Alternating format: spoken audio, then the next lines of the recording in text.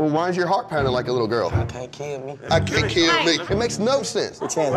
Anybody can kill you. You can slip and fall in a banana peel. You can get in a car wreck. You can fall off a bridge. You could have an aneurysm on the toilet. Jesus Christ. This guy sounds like he's speaking from experience. I mean, you hear the pain in his voice? You could have an aneurysm on the toilet. This guy doesn't care about these kids whatsoever. He just really needed to get that off his chest. I mean, an aneurysm on the toilet? That's a tough way to go out. I mean, someone's gotta find your dead body. That's not a pretty sight by any means. Someone's gonna find your body. Your meat's gonna be all out. And it's probably gonna be all small because the blood hasn't been pumping for several hours. I mean, that's gonna be the talk of your whole funeral. Everyone's gonna be like, yo, how small was it? It was pretty fucking small, man. I mean, seriously, I was more concerned about his meat than I was about him not breathing. What you been here for? Smoking, being disrespectful. Smoking. Have this pot full of crackheads. Not me, girl. I didn't say you. But have this pot full of crackheads that can't get a phone call out, can't get commissary. Why are you here? Being disrespectful towards my parents, fighting my mom. Your mom says you whoop her ass. Who does that? Who does that? She's tougher than she looks. Okay, in this kid's defense, for some reason, the older a woman gets, the more accurate her ability is to throw shit at you. I don't know how this is, but the toughest fights I've ever had in my life was with middle-aged elderly women that I was somehow related to. I mean, these women they just know how to fight, bro. Man, my aunt used to beat the absolute shit out of me. I don't know why, but she was just strong as fuck.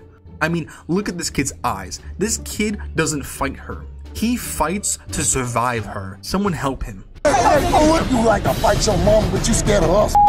What type of weird is you? Huh? I'm not. I'm not. Oh, now you ain't. I never was. What you got your mama for? To the bottom one. Come here.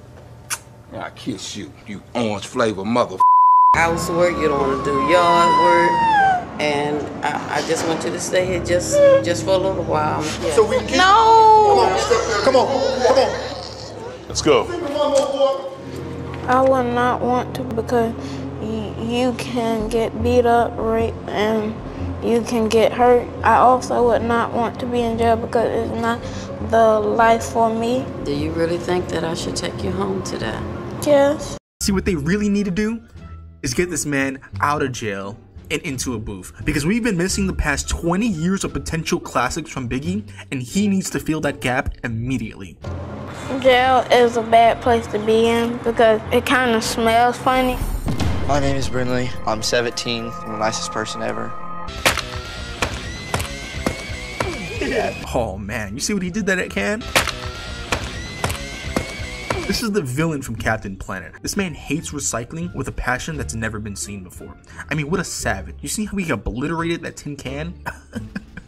My favorite part of this clip is his tag-along friend. He's like, yeah, bro, you fucked that can up, man. Let's go pollute a lake. Let's go switch the cans in the recycling bins.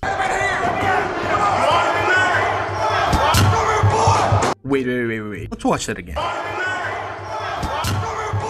Okay, I've watched this clip about 50 times. I promise you, this guy's head never touches the glass. Homies rehearsed that shit before they came in. Like, how bored are these prisoners to where they're acting out skits to scare these kids? That's clearly like tomato juice or ketchup or some, I don't know, what are they doing? Who's you from? Charlie. Man, Charlie's a bunch of bitches. I guess. Who y'all really think y'all are? You can come play with me. Oh, you pretty, you light-skinned, you think you got it going on? You don't do up in here, nothing. This is my house. I don't give a damn about none of y'all. You think your hair pretty? I'll take all that out your motherfucking head. Get the hell out my face, y'all move. Oh my god, finally, they found a real criminal. Look how violent this lady is. I can't wait for them to get to the freeze scene so we can see how many people she's actually killed. Look at the aggression that this lady's speaking with. She must have murdered like a whole bunch of people. She's like she's a general from Al Chapo's crew. Like, this lady's a beast. Bro, she's in here for buying Snickers with a check. Apparently that's illegal, but where are they finding these non-violent criminals? What? Bro, are these hardened criminals that they're talking about that they bring in to scare these kids? I mean, they could. Where are the real criminals? Are they like, are they not clocked in today? Is this their off day? But you know what? Now it's all starting to make sense. No wonder Ross was taking so long to file these paperwork when she got fraudulent checks in the back. For some reason, the people with the lightest sentence come across as the hardest criminals, and it's just hilarious to me. You're in here for fraudulent checks. You're out here. I didn't even know that was illegal. I thought they just give you a fine or something. Apparently you can go to jail for that. Face, move. If I tell you one more time, get this camera out my face. I ain't playing with you. Alright, so that's going to conclude the video. Hope you guys enjoyed. If you want to support the channel, there's going to be an Amazon link in the description of my dog brand. Go ahead and copy one. I'll catch you guys later.